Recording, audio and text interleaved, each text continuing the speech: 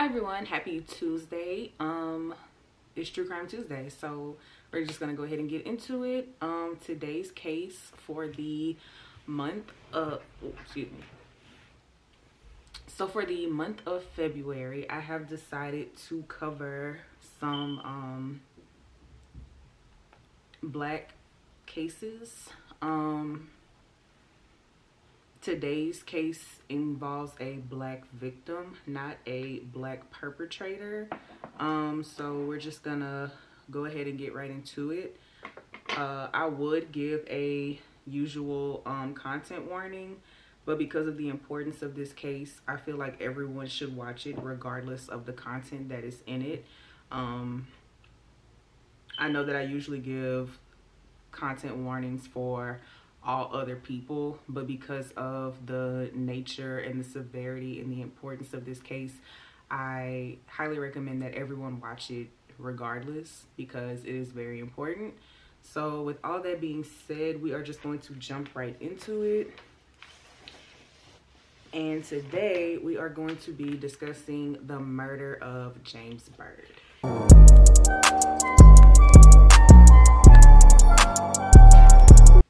James Byrd Jr. was born May 2nd, 1949 in Beaumont, Texas. Shortly after he was born, the family did move to Jasper, Texas. And he was the third of 9 children born to Stella and James Byrd Sr. Not much is known about his childhood. I should have probably mentioned in the beginning that this case has very little information about backgrounds and everything, so we do not have that. His mother was a Sunday school teacher and his father was a deacon. I don't know what they did outside of that. In 1967, James graduated from Jasper Row High School, and he graduated in the last segregated class of the school before they went ahead and integrated everything. And shortly after graduating, he got married and he had 3 children, Renee, Ross, and Jamie. Unfortunately, he would get divorced in 1993. He lived as a for a living, he was a vacuum salesman, and he was known by a lot of the people in town. And he would often be seen a lot walking about because he didn't own a car. So that's another way that everybody kind of knew him, because he was just always out and about, in addition to him going door to door and selling vacuums and everything. So everyone knew who he was. During his lifetime, James would go to prison for theft, forgery, and violation of parole. On June 7th, 1998, James was attending his niece's bridal shower, and he just spent the day kind of socializing with family, drinking, just celebrating her upcoming nuptials. And when the party was coming to an end, he started his journey walking home. As he was walking home, he was approached by a gray Ford pickup truck, and they offered him a ride, and he accepted. And he was seen getting into the bed of the truck between 2:30 a.m. and 2:45 a.m. on June 8th, and that would be the last time James was ever seen alive. John Bill King was born November 3rd of 1974, making him a Scorpio. Sean Berry was born on February 12th, 1974, making him an Aquarius. Lawrence Brewer was born on March 13th of 1967, making him a Pisces. They were all previously convicted criminals. Sean's criminal history wasn't as long as the criminal history of the other 2 men. Sean just went to prison for petty crimes like theft. Where on the other hand, Lawrence went to jail for drug possession, and theft. I'm not exactly sure what John King, well, I'm going to be calling him Bill. I'm not sure what Bill went to prison for, but the connection between the three of them is that Sean and Bill were both 23 years old. They went to high school together and they remained friends after they graduated. When Bill was in prison, he would meet Lawrence. When Bill was in prison, he was actually gang raped by some black inmates. And when he met Bill, he and Bill kind of bonded with each other, and they ended up joining the white supremacy Aryan Brotherhood while they were in prison for protection from the black inmates. Bill was released from prison before Lawrence was, and Lawrence wasn't originally from Jasper. However, because of the close relationship they had when they were in prison together, when he got out, he ended up moving to Jasper, and Lawrence ended up moving to Jasper, and he began living with Bill. It's suspected that the two were members of the KKK, but that has not been proven. So it is June 7th of 1998, and it is the night, and Bill, Sean, and Lawrence are all riding around drinking beer and looking for young women to pick up. And it's Sean's truck, so Sean is the one that's driving. Please remember that because it is very important.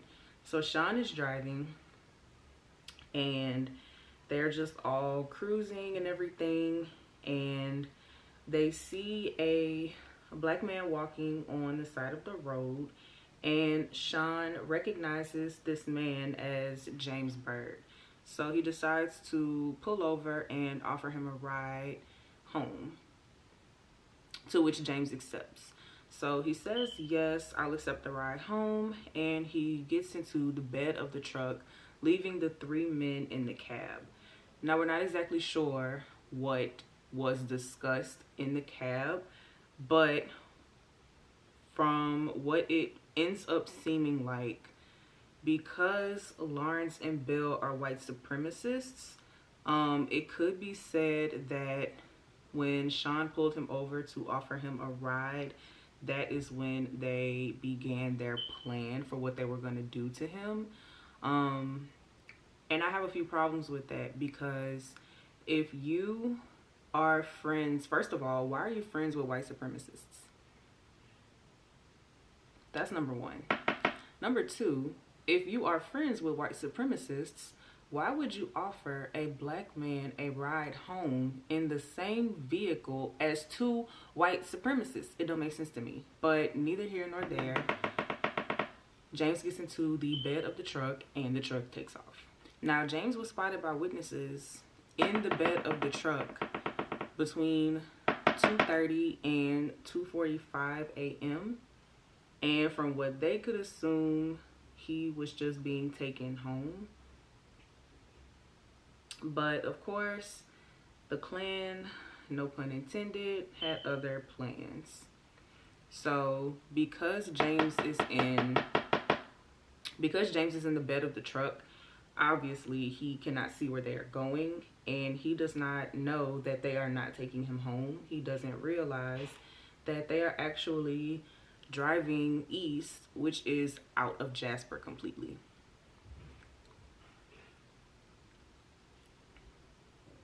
So they are driving down a county road, and it's empty because it's like almost 3 a.m. at this point, if not 3 a.m. And they end up pulling over. And when they pull over, the three men get out of the car. And of course, James is confused because he's under the impression that he's going home. And they pull him out of the bed of the truck. Well, James wasn't going down without a fight. And forensic evidence shows that there were signs of a struggle due to the dirt being shifted, the grass being shifted, and there was a broken beer bottle found at the scene of the crime. So that's just further proof that James was fighting for his life. Now, the rest of the details of the case are a bit shaky because all that we have is Sean's testimony. So, according to Sean, when the group was struggling to subdue James, I guess you could say, Bill went and grabbed a baseball bat and proceeded to hit him over and over again with him just so they could take him down. So once he was taken down, the group, and I do emphasize group, they repeatedly beat him. And once he is to the point where he's not really fighting back anymore, Bill grabs James by his legs and drags him to the bed of the truck where he is chained to the trailer hitch. And then Bill jumps into the driver's seat of Sean's truck. Now, all three men are in the truck, and James is attached to the trailer hitch on the truck. The men decide that they are going to drag James in the truck. I have no idea if their intention was to kill him or if it was just to harm him a lot, but they proceed to start dragging him down County Road 287. So Bill is in the driver's seat of Sean's truck and he begins to drive. And when he's driving, they are going down County Road 278. And James is still trying his best to survive. Because he is being pulled by his ankles, forensic evidence showed that he tried to like hold his head up so that his head wasn't, it was an asphalt road. It's an asphalt road. So he was trying to keep his head up to keep his head from dragging along the asphalt and like killing him. But unfortunately, they drag him for about 1.5 miles and they hit a turn. And when they hit this turn, James's body kind of like trails into a ditch. And at the edge of the ditch is a culvert. I'm not quite sure how to explain what a culvert is, but it's like where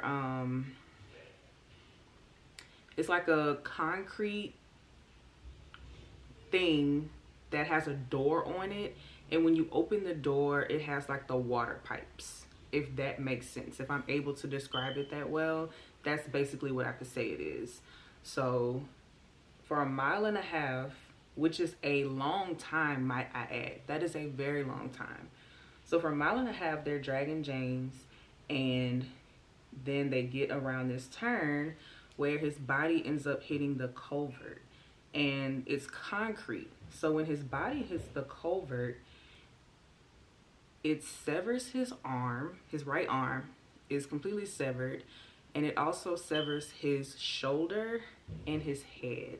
So he has his arm missing, and he is completely decapitated from hitting this concrete culvert. As if that is not bad enough, the men keep driving another 1.5 miles.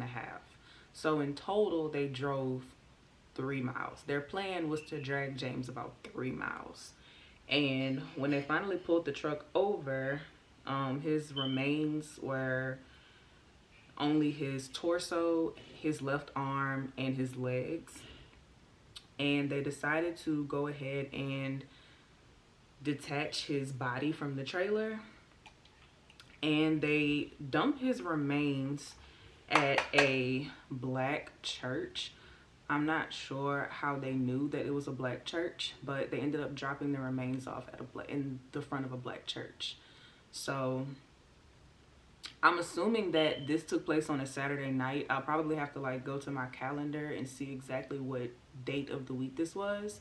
But I'm assuming it was a Saturday, and they planted his body there so that when someone went to church Sunday, they would find his body.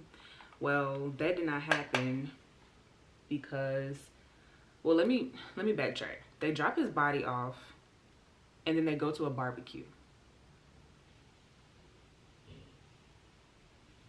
It's 3 a.m. Who the hell is hosting a barbecue unless they are KKK affiliated, because the KKK does stuff at night. Don't ask me how I know, but they do stuff at night. So if they're going to a KKK barbecue, doesn't that mean that Sean? I'ma shut up though. So they dump the body and go to a barbecue.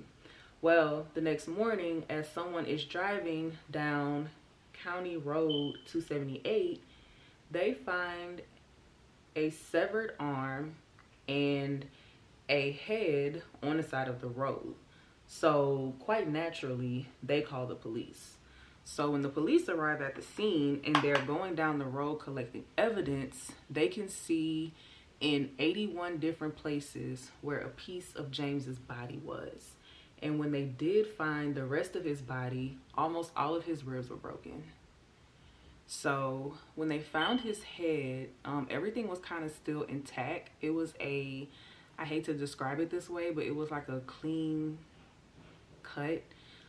His head was still intact, his skull was still intact, his brain was still intact, and during his autopsy, it was determined that James survived the 1.5 mile dragging, and what killed him was actually being decapitated, which is horrible to think about. He survived half of his attack. That is just very tragic to think about. So police also find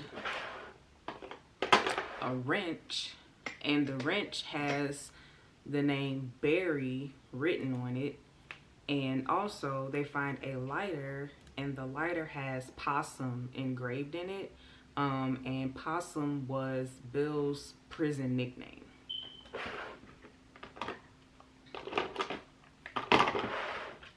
So now police are like, okay, once we find Barry and whoever the hell Possum are, we will find our killers. So it's a few days later, if I'm not mistaken. I really didn't have a timeline on how long it took them to catch them, but I'll just say following the attack. Following the murder, because it's now murder.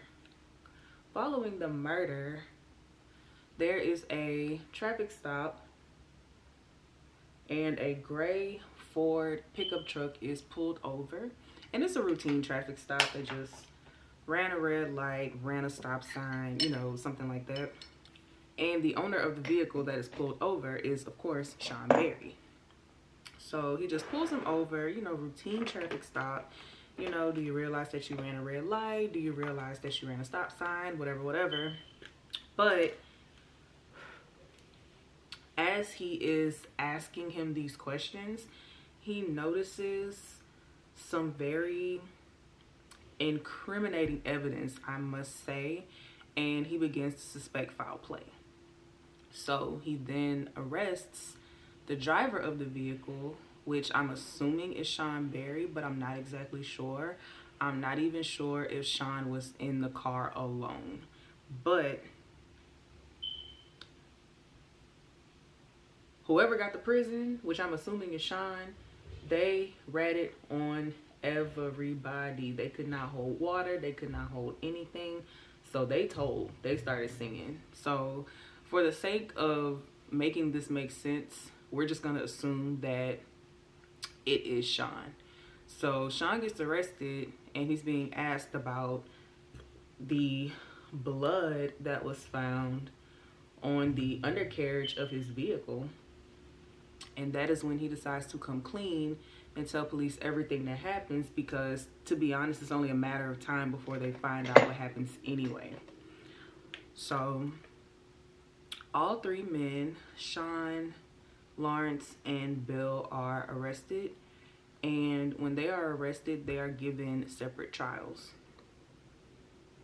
So Sean's trial is first, and he puts everything, he accepts he does not hold himself accountable. He does not accept responsibility for what happened. He is just, look, I had nothing to do with this. They did everything, which is not fair. It's not fair at all. But the other participants in the crime didn't really refute this statement. It is very possible that Sean could have been bullied into this whole thing because of Sean is 23, Bill is 23, Lawrence's old ass is 31 years old, running around with these two 23-year-olds. So it's very possible that he was influenced into this and that he didn't think that it would go as far as it did, but that is still absolutely no excuse. You are still harming an innocent person. Well, his entire trial was a fucking circus, because his attorneys, to prove that Sean was not racist and that it wasn't a hate crime, because they were charged with capital murder, but this was like around the time where like hate crime legislation was like booming. So they were also being charged with a hate crime after they found Aryan Brotherhood white supremacy literature at the apartment of Bill and Lawrence. And not to mention, Bill and Lawrence, when they joined the white supremacy group when they were in prison, they came home with a plethora of racist tattoos. I'm not sure exactly what Lawrence's tattoos were, but I do remember that Bill had a tattoo of a black man hanging from a tree. He also had a tattoo that said Aryan Pride. So they were very well known for being white supremacists. So Sean's lawyers get 3 black men to come in, and basically they pulled the "I'm not racist, I have black friends" card. And it worked to a degree, because the prosecutors decided that although Sean may not be a white supremacist, he is equally responsible for the crimes that were committed as every other party, which they are absolutely right. So Sean was given, in comparison to the other two, he was given a lighter sentence to say that he was charged with capital murder, and he was found guilty, and he received life in prison. He is eligible for parole in June of 2038. He will be 63 years old. I think it's going to be denied. And if it's not going to be denied, I hope it's going to be denied, because he is equally as responsible as everybody else. And it's his fault. Like, you're driving. If you don't want to stop and pick somebody up, that man was just walking home like he always do. He could have made it home. He didn't need y'all to stop and pick him up. He would have been fine. But it's Sean's fault. So next is Bill's trial. Not really much to say about his trial. He didn't really try to like fight anything or nothing like that. He pretty much just accepted that he did what he did and he was gonna get the needle. So he didn't, I mean, he pled not guilty, but he understood that there was nothing that he could really do about it. It was no point in pointing the finger back and forth with everything, so it just was what it was. Now, during Sean's testimony, he did say that Bill was the one that started beating James with the bat and everything, so he didn't refute it. Nothing of that nature. He kind of just, not like, yeah, I did it, but he didn't contest. Is that the word I'm looking for? He didn't contest, so they just went ahead and that was it for him. And unfortunately for Bill, because of Sean's testimony, he was sentenced to death. Yeah, he was convicted and he was sentenced to death. Big death. And he was executed on April 14th of 1919. April 14th of 2019. That is when he was executed. Now, baby, Lawrence was a problem because he was determined to be the biggest asshole possible in this entire case. He was just, oh my God, I don't even know how to describe this. Just, he was literally white Satan. Like, he was just a horrible person. And I don't have much information about his trial, but oh baby, I got a lot of information about after the trial. So, Lawrence was also convicted and found guilty.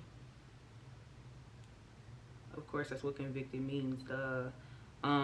But he was also sentenced to death, is what I meant to say. But he decided that he was going to be as much of an asshole as possible before he was sentenced to death. Okay, so leading up to Lawrence's execution, this lash is not sticking and I really don't care, but he showed absolutely no remorse. He was not sorry for what he did. And KQ11, the news station in Houston, they actually got a statement from him the day before his execution, and he said, and I quote, "As far as any regrets, no, I have no regrets. I do it all again. I do it all over again to tell you the truth," end quote. So that's pretty much how he felt about that.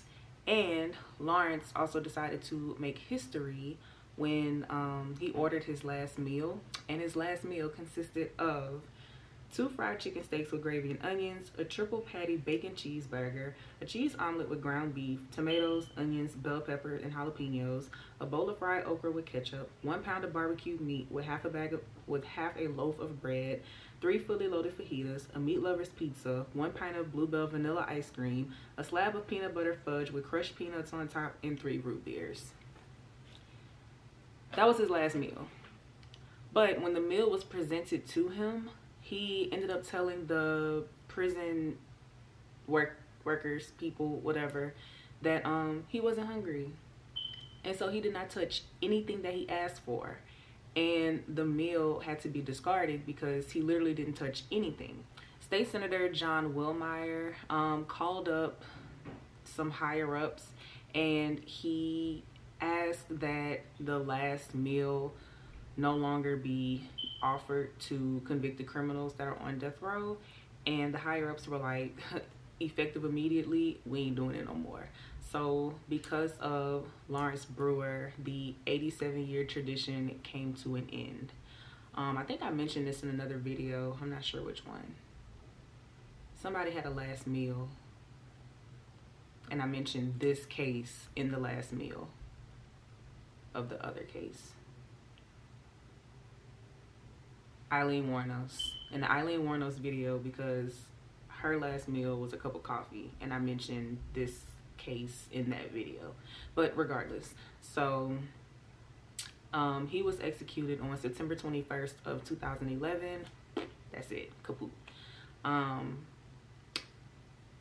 During the 2000 presidential campaign of George W. Bush, he was called a racist, which no surprise there.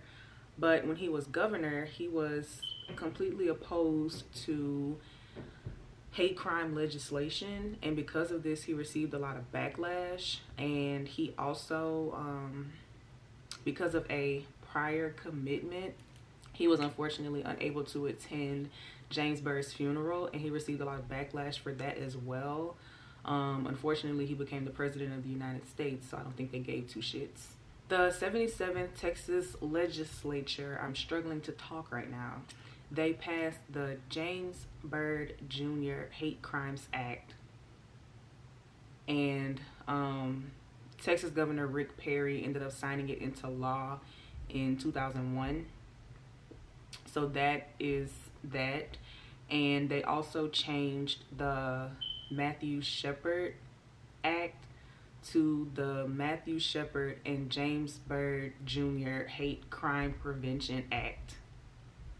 Ooh, that's a lot of words, but it is still widely known as the Matthew Shepard Act, and it was originally the Hate Crimes Act of 1968, and since that has happened, it has been expanded to include gender, sexual orientation, disabilities, race. Basically anything that's out of your control is protected in the new Matthew Shepard and James Byrd Jr.